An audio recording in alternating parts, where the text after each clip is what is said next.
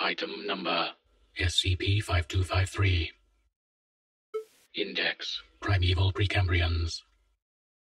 Object Class Keter. Special Containment Procedures. Foundation Web Crawler I/OPOSE is to monitor both academic and informal publications for any keywords matching SCP-5253. Embedded elements in academia and national governments are to prevent investigations of known Precambrian strata and suppress any individuals aware of SCP-5253. Update. No further expeditions to the oceanic abyss are to be undertaken without notifying the SCP-5253 research team.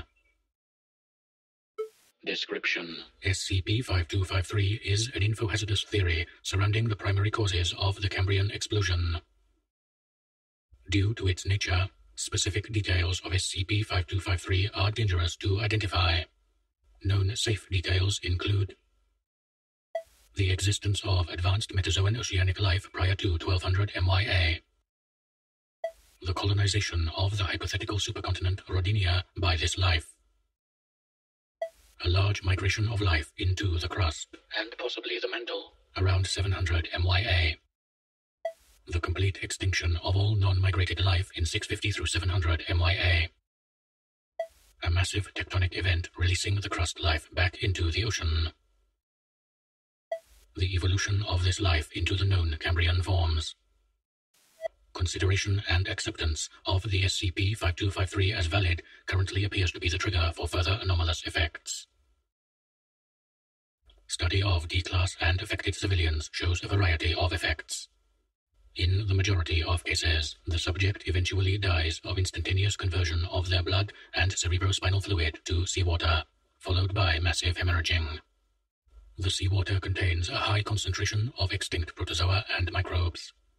Upon expulsion from the body, the life forms in the water rapidly divide and grow into larger and larger forms of prehistoric marine animal life that attempts to collectively move towards a single direction. Testing has shown that all movement is directed towards the Atacama Trench in the Pacific Ocean. Investigation of the extrapolated location has revealed no abnormalities. Study of these life forms in containment shows them to progress through various phyla before reaching a final, radially symmetric body plan. These organisms typically resemble eels or worms in composition, and have multiple shells, eyes, and mouths. Over 75 varieties have been documented, each with specialized adaptations also seen in non-anomalous Cambrian life. Addendum 5253-01. Number of recorded SCP-5253 victims, approximately 2,000.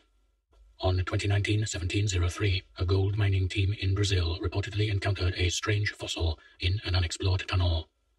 When the miners viewed the fossil, deep-sea worms, lampreys, and mollusks spontaneously erupted indiscriminately from their tissues and orifices.